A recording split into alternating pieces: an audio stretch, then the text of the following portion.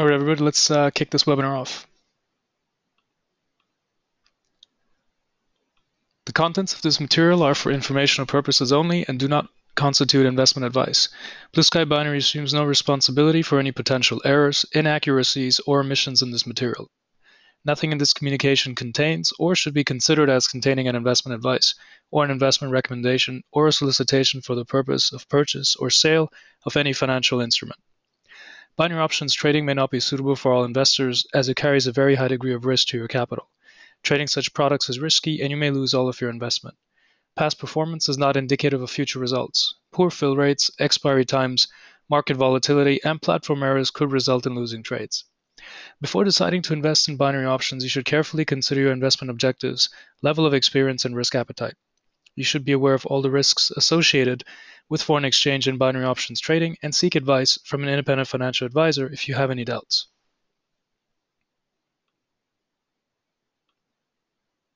So the agenda for today is to describe to you currently binary options trading traders, the difference between binary options as an asset class relative to FX.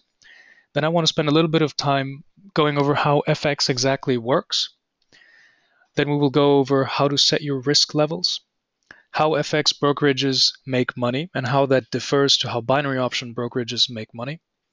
There is some prerequisite level of knowledge that I require you to have if you want to venture with us in FX at this stage. And then some regulated deposit and trading options that I will run over. And then we'll also discuss next steps for those of you that are interested in transitioning over or expanding into FX with us. And then as always at the end, we'll have a quick Q&A. If I have not been able to address anything, you can of course contact me or my team at support@blueskybinary.com. So to the left here, you see the various criteria on which a money-making operation in any asset class is considered viable or not and how it works. And we're going to compare binary options and foreign exchange. So starting with how exactly do traders make money?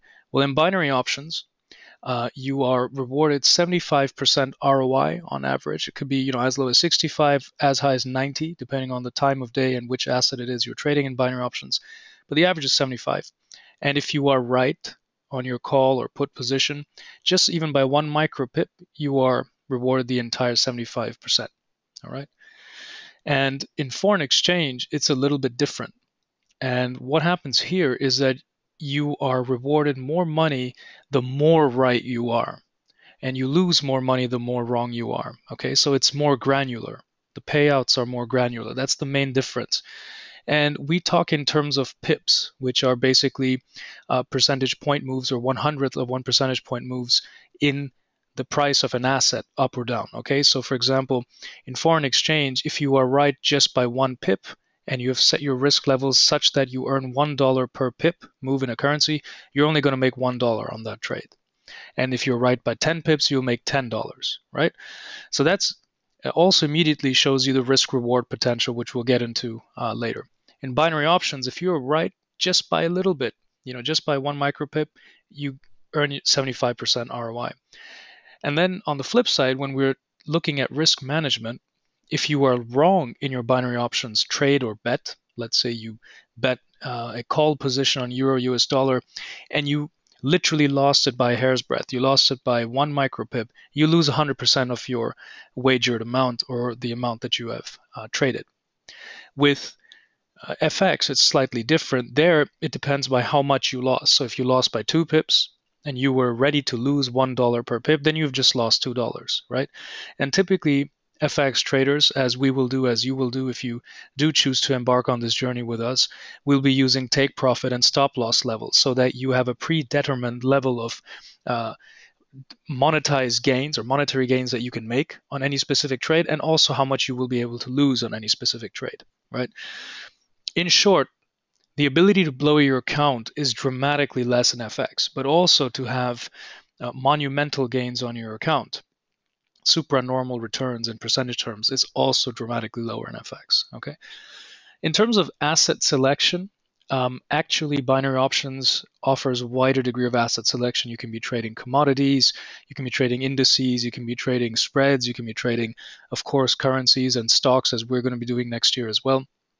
In foreign exchange brokerages, normally you're only offered two asset classes. Obviously, FX, that's what FX is about, but increasingly in the last, I would say, 5 to 8 years, as you have had more evolution in technologies in FX trading, they are also offering you commodities. You can trade spot futures, oil, you can trade gold, you can trade basic metals, precious metals as well.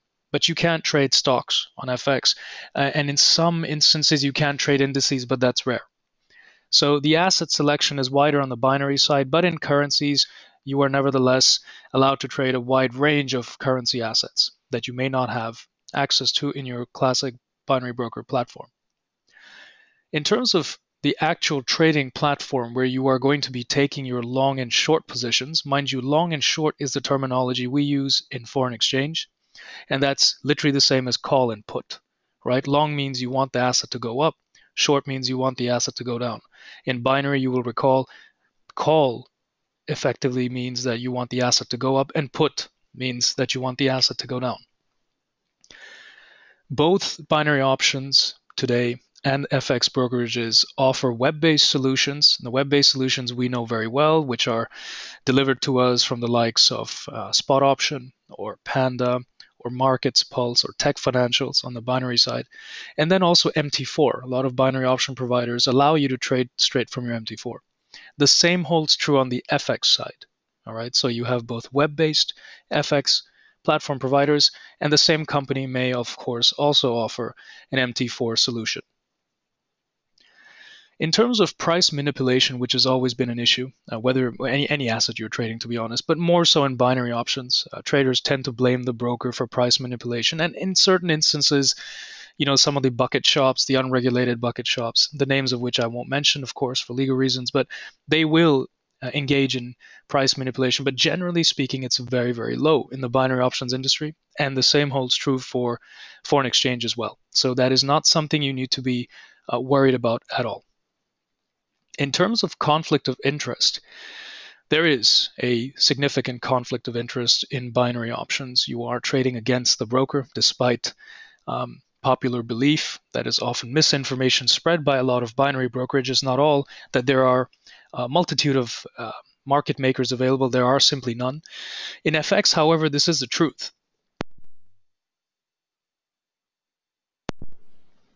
In foreign exchange, the currency contracts that you are buying and selling, either on the spot or the futures market, are settled by the Bank of International Settlements on a real time basis.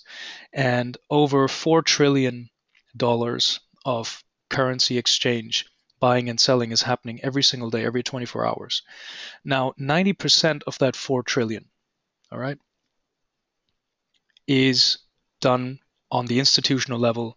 It is done through derivatives, forwards, and swaps. We're not interested in this. We are retail traders, so we fall in the 10%, which is still massive. It's close to 300 to 400 billion dollars of volume is exchanged every day. All right. So the volume problem, which is there in binary options, is simply not there in FX. Right.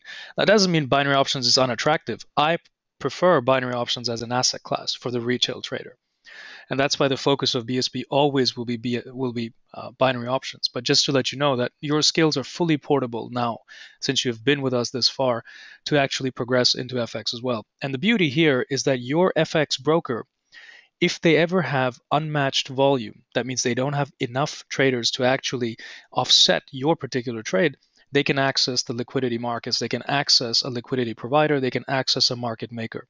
One of the brokers where we are going to be giving a recommendation for you to deposit with, if you wish to, actually is a market maker themselves. They are the largest FX brokerage in the world. They're the most prominent one, and you will have absolutely zero deposit risk.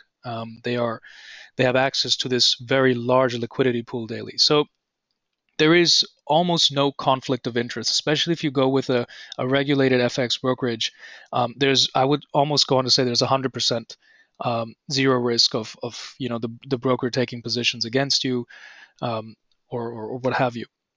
And that also then lends itself to the level of deposit safety. So in binary options, if you are depositing with brokers like some of the ones we partner with, again, I'm not going to get into names, we always do a very high level of due diligence on balance sheet risk, on the institutional holding structure of the brokers, on the deposit guarantees. And the brokers that we do partner with, the the withdrawal risk and the deposit risk is so low in binary options. But generally speaking, there is an industry problem in binary options. So deposit safety is always an issue that's up for debate. Um, so I would give it a medium score, but in foreign exchange, the deposit safety is actually very high. You know, I have personally moved over 50,000 euros back and forth, deposits and withdrawals across almost 3 or 4 major prominent FX brokerages, even before I started Blue Sky Binary, and I've never faced any issues. So the good news is that in FX, these basic things like, you know, will I ever get my money back if I win? That is not a problem if you go with a regulated broker. And then that brings me to regulation. So regulation is still very informal, unfortunately, in the binary options space. Of course, that's an opportunity as well. Um, However, in FX, I would say if you look at the spread, you have the bucket shops, the usual bucket shops that are completely unregulated, to the, you know, sort of light touch FX brokerages that are regulated in Mauritius, in offshore jurisdictions that are generally known as tax havens, that are a bit more light touch in their approach to regulation, such as Seychelles. Um, those are still viable deposit options, but the beauty is that you also have US regulated, CFTC regulated, FCA regulated FX brokerages, right? It's a much more regulated, it's a much more well researched market. So I would say the regulation overall is medium, and you can also get very stringently regulated brokers as well.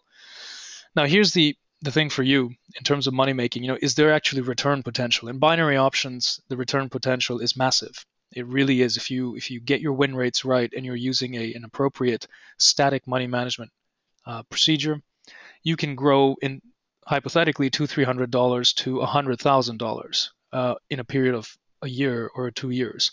You know, that's quite possible. In FX, the way the asset class is set up, and I'll explain a little bit today how it is, that's almost impossible.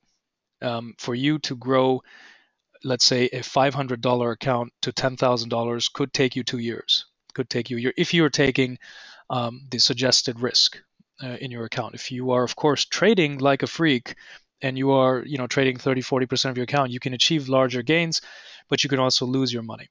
But the good news also is that the ability to blow your account is dramatically lower in FX. It's tougher to blow your account just because of the way FX is set up. This is how FX basically works. You already know how binary options works, so I'm not going to waste your time on that.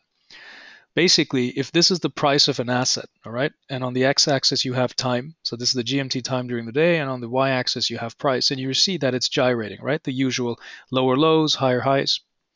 And let's say I believe that this asset is going to drop in value over the next few hours. So what I would do in FX is I would take a short position, right? I would open a short position. I would effectively sell a certain amount of lots. And when I take the short position, I would effectively say that, okay, if the price drops by, let's say, 30 pips, this is the distance, I would set a take profit level. It's automatically triggered that the position then closes. I buy back those currency assets that I'd sold higher up. Okay.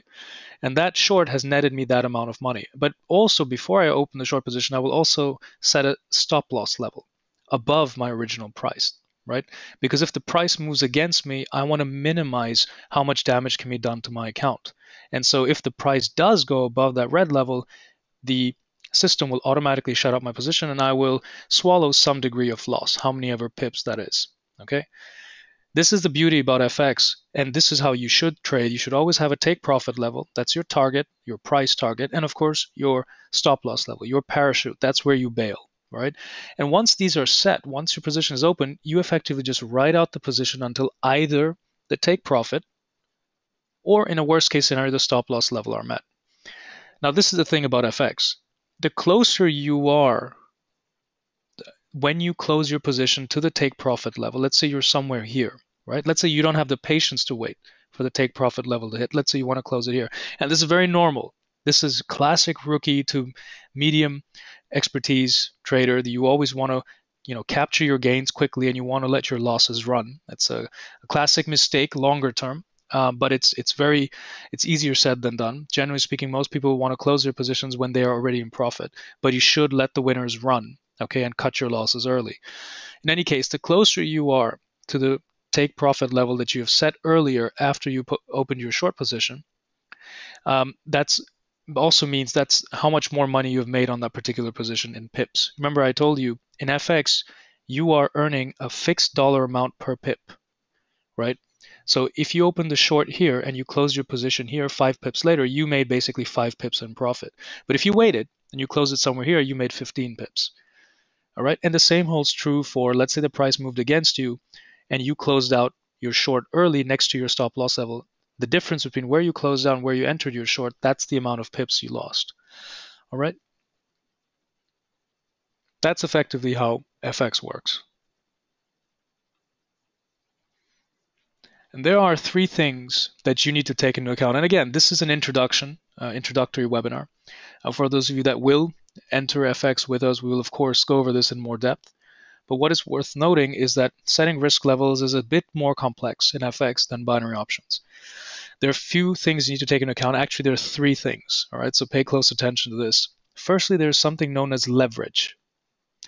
The amount you can borrow from your FX broker for each dollar of equity that you wager. Okay, so for example, if your account is set at 5-1, and depending on which brokerage you go with, you will have different automatic leverage levels set for you, which you can go into settings and change. Okay, but let's say your default leverage setting is 5-1, and let's say you open a position, let's say a long position, okay, of $100. That's your risk. Let's say your account has $1,000 in it and you have opened a position of $100. If your leverage is 5-1, you are trading as if you had a position size of $500. Okay, it's 5 times magnified. That's leverage. So what this means is that if the currency moves in your favor, right, and you are right on your long position, your gains are magnified by a factor of 5.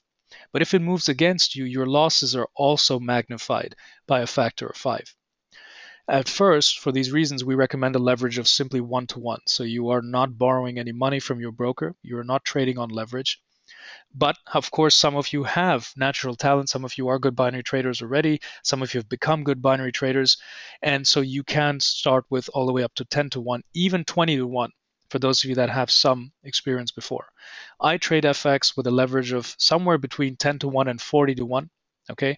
And if you want to put this level of trading in respect or in a comparative view to hedge funds around the world, if you look at all the big hedge funds that are based in Connecticut in the US or that are based in London, they are trading anywhere from 20-1 to 40-1, all the way up to 80-1. Leverage levels of 100 to 200 to 400 to 1, and sometimes some bucket shops these days offer 2,000 to 1 leverage. It makes it very attractive for the tire kicker, for the trader who has $100 in their account to deposit with them. Suddenly they're trading as if they have $20,000 in their account, but those accounts get bust very quickly. Remember, leverage can be beautiful if it works in your favor, but it can be disastrous if it works against you. Okay? The second thing is actually lot sizes. So lot size is how much units you are going to buy or sell, i.e. when you're wanting to go long, you're buying units, and when you're wanting to go short, you're selling units of a particular currency.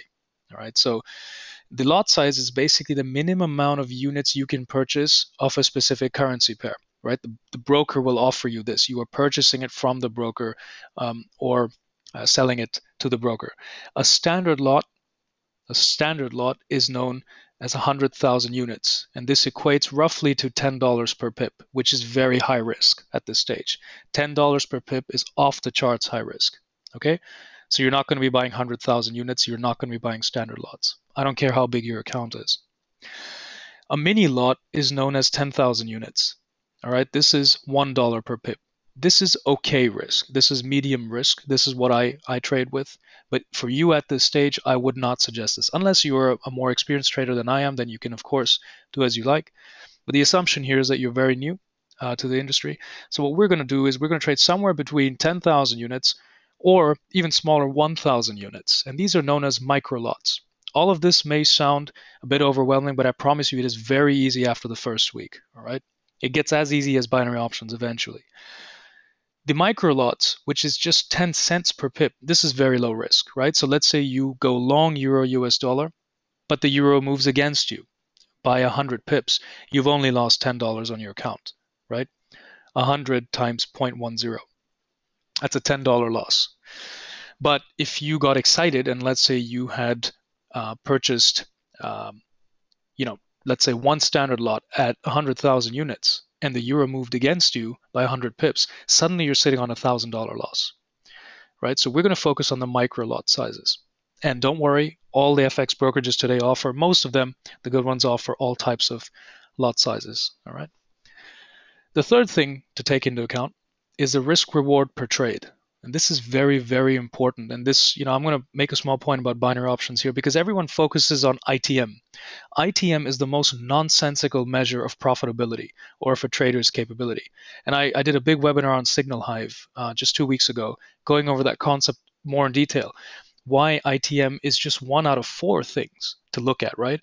There are much more important things like variance, which is the ITM's signature around the mean ITM through time, right? It shows the sturdiness and the stability of your returns. Also, you need to look at volume. How many trades do you take per day? And so there are a lot more things that you look at. And in FX, there's actually a second thing that you look at, and this is your profit factor. Okay, and this is the beauty. What I'm going to say next is probably going to get you excited. In binary options, you need to have about 58% to 60% to make money because the payouts are fixed, right? And they don't assume that you have a dynamic money management system, whatever. In FX, some of the best traders in the world have win rates of 40%, a win rate of 40% or even less, but they're making money. And the reason behind this is that when they are making money, they are winning by a factor of 3 to 1 or 4 to 1. That means they are making 400 pips, right? And when they're only ready to lose 100 pips. And when they're losing, they're only losing 100 pips, right? So although let's say they may be winning less than they lose, so out of 10 bets, let's say they're only winning 4 times. When they do win those 4 bets, those 4 trades, they win by a factor of 3 or 4, such that the amount they lose, although they lose more in terms of number of trades, they're just not losing that much money when they lose. And that's what makes a really good trader. Okay, so that's what I mean here by risk reward per trade. This allows you to determine how much dollars you can make or lose for any given trade based on the take profit and stop loss levels you set for that particular trade. Okay, it's important to focus, and this is just best practice. It's not something you need to do as a dogma. It's not something you have to do all the time, but we would say a risk reward of 2 or higher for every trade is generally best practice. Okay, so what I'm trying to say in summary is when you win, you want to be winning by a lot of pips. When you're losing, you want to be losing only a few pips. Going back to this example, let me show you the chart again.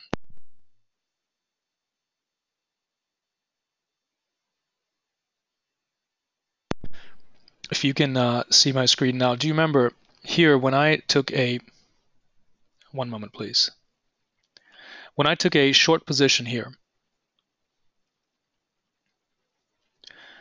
effectively I'd set my take profit level at about 25 to 30 pips below my entry price, right? Such that if the price fell by 20 to 30 pips and hit my take profit, I gained that many pips. But notice my stop loss was relatively tight. It was just maybe 10 pips above my short entry, such that if the price did go up instead of going down, I would lose about 10 pips. If I divide the potential gain in pips, which is about, let's say 30 pips for argument's sake, by the potential loss, which is 10 pips, I'm trading with a risk reward of 3 divided by 1, which is 3, right? Which is a very healthy risk reward ratio. Okay, so just to recap what I've said about setting risk levels, we're going to be looking at 3 things: leverage, lot sizes, and your risk reward per trade. I reiterate, this is overwhelming now, but it becomes very easy after you dabble in it after a bit. Okay, so let's discuss how FX brokerages make money. Because we all know how binary option brokerages make money, how they really make money, and of course how they tell you they make money. Unfortunately, in this industry at this moment, there is a bit of misinformation.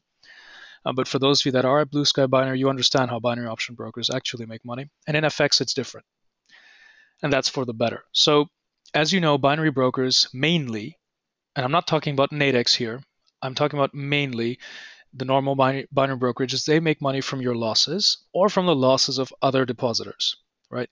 And unfortunately, 90% of binary option traders lose money. And that 90% of losses go to pay about 5% to 10% of traders that are making good money, right? And the broker makes a percentage no matter who wins or loses.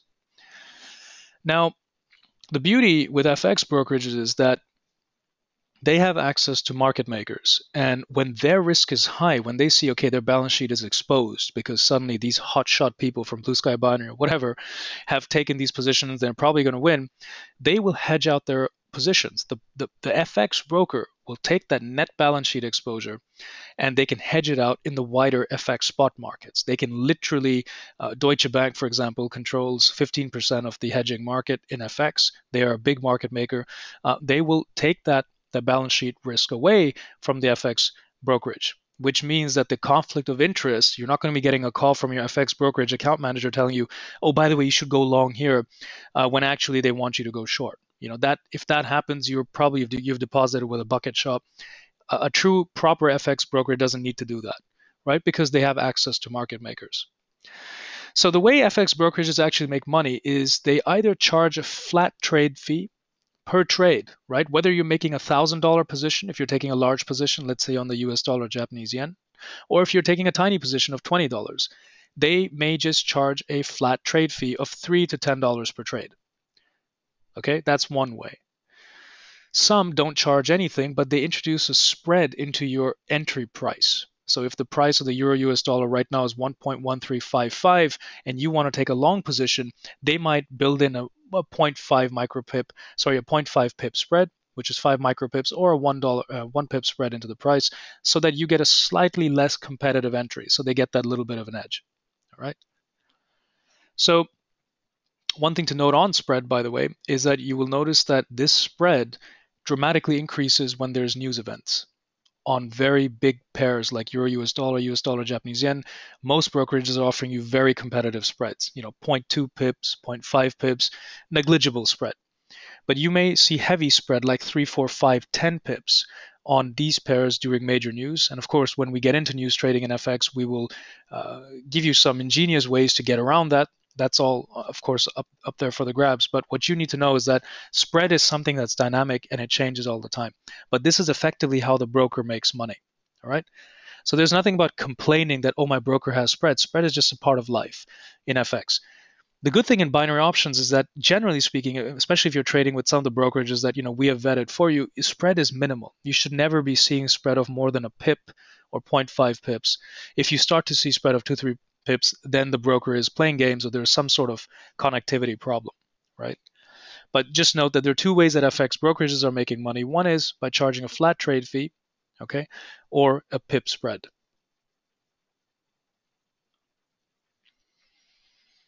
So a few things here. If you want to embark on FX with us at this moment, later, of course, at some point next year, we are going to be tailoring our entire binary options trading university 12-week structured course, which has exams for binary options into FX as well, right? And there we're going to be teaching FX without you having to have the knowledge in binary. But this webinar is more aimed at people who have been with us or who are wanting to become binary options traders and then FX. It's mandatory that you understand Core 4.0. It's just, that's just assumed knowledge by now. If you do, and if you can trade at least a few formations in Core 4.0, you are probably going to be already knowing what to do in FX very well. Core works very, very well, especially the long-term positions like dead cat bounce, Bollinger bounce, channel surfers, breakouts. These are everyday formations in FX. These are everyday formations in equities and most asset classes. They work in binary. We adapted them over to binary from FX, right? So what I would suggest is if you are interested, you should know Core so that we can talk at the same level. Um, for those of you that don't understand the way the market manifests itself and you're kind of just meandering in BSB, uh, FX is not for you at this moment. So this is definitely for something you want to do after you've gone through the BSB Trader University course. As you know, it can happen very quickly in 4 weeks. You can do all the exams and the live trading test, or it can go at your pace. It can last about 12 weeks. But at the end, you will emerge a professional trader, and these skills are fully portable to FX. Okay. Um, and this is what this is just bleeding on from that cross application. This is key. So everything you know, when to go call, when to go put, when not to trade, the market hours, when liquidity differentials kick in, when you have ranging markets, when you have trending markets, 95% of the concepts that you know in binary that we have taught you are applicable to FX, right? And that's the beauty. The only difference is money management, the leverage, the lot sizes, but this takes about a week, and I've gone over it in this webinar already. One thing I would ask you to do is to please manage your expectations with this asset class. Okay, so FX is a lower risk, lower return asset class than binary, but it can be high yielding for those who have a professional and mature view on their capital growth through time, right? If you have a longer term horizon, this is a good asset class for you. Just to give you a benchmark, the best traders today that are trading at hedge funds or investment banks are the ones that are generating about 15 to 30% on larger accounts and 25 to 50% on tiny micro accounts per month. Okay. The risk of blowing accounts, as I mentioned earlier, is much lower in binary, although the chance of very stellar returns is also lower in FX. But again, I want to stress here, if you're thinking you're going to be making 100 to 200% per month, that's just completely unsustainable in FX. In binary, you can get away with it. That's still very high. But you got to compare your investing schedule, your investing expectations relative to your investing expectations of putting cash in your bank account, right? If that's earning 0.5 or 1 or 2, 3%, depending on which jurisdiction you're in, binary is offering you the ability to earn 100% return per month. FX is offering you the ability to earn 15 to 30% return on capital per month, right? That's just the fact of it. Let's discuss some deposit and trading options. So first of all, it's very important for us to reiterate that we have no CPA, cost per acquisition or cost per lead relationships with these FX brokerages. And we've never had it in Blue Sky Binary for BSBTU, for the binary education, and we're not going to have it for FX. We have certain CPA relationships with brokers on the